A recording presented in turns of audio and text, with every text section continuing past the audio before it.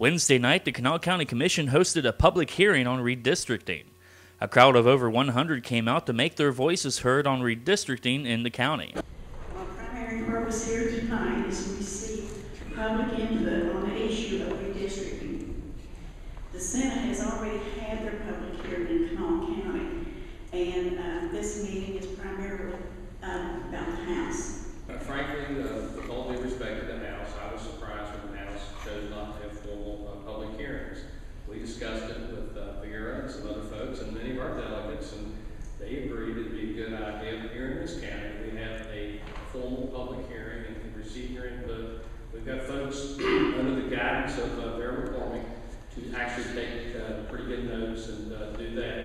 The topic of the night focused on whether to create single-member House of Delegates districts.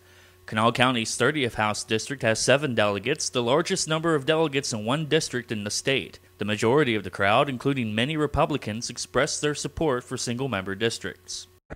I feel that it is very, very important for a single-member district because I think that the people in the Upper Kanawha Valley deserve to have a representative in that area who knows their challenges, their concerns, because I do not feel that the folks living in South Hills, Charleston, South Charleston know what it's like to live in these rural areas. Across the state, we have 36 well-functioning single-member districts. The other 20, in fact, are the minority. It's unfair to the other 55 districts that Kanawha County, or that the 30th, has 7 votes in the House of Delegates, and they don't. It's wrong that the 31st district only gets 1 vote, but the 30th district gets 7, and the 32nd has 3. Should the 31st district be reabsorbed?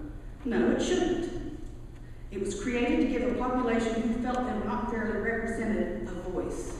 Amen. Despite the large show of support for single-member districts, several attendees spoke in favor of the current multi-member district format. Without a doubt, it is more beneficial for me to have multiple delegates to approach to ask for funding for support for important projects. In my position, I have the opportunity to meet people who support some of the projects which I am involved.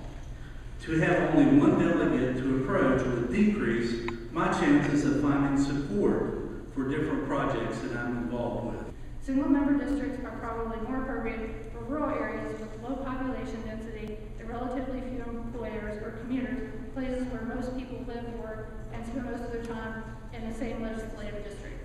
The Charleston metropolitan area, which is home to more than 300,000 people with a variety of industries and interests, would be difficult to represent effectively if it was broken up into a large number of small single-member districts. This is Stephen Allen Adams for West Virginia Watchdog.